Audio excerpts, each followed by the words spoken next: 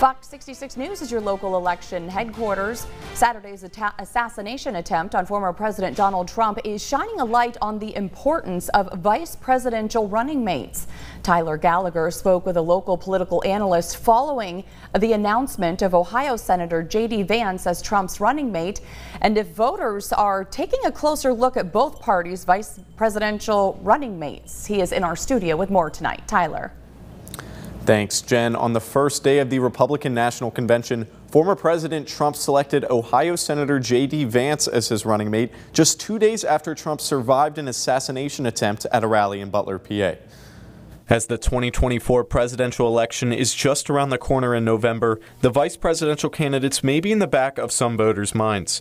With former President Trump and President Biden being the two oldest presidents in history, political analyst Dr. Joe Morris from Mercyhurst University says Americans will be foolish not to take the vice president into account when casting their vote. While we hope and pray nothing happens to whoever is elected in 2024, there's always that chance. So to have a vice president who is somebody that could step into that position and do it really well, I think is critically important.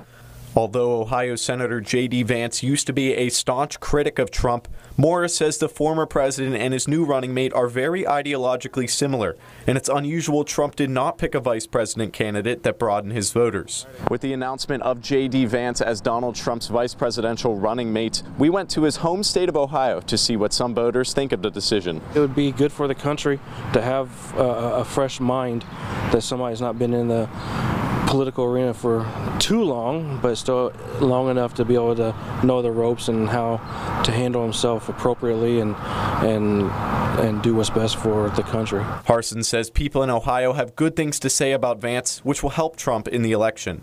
One woman declined to be on camera, but says both Vance and Trump want what's best for America, which is why she supports them.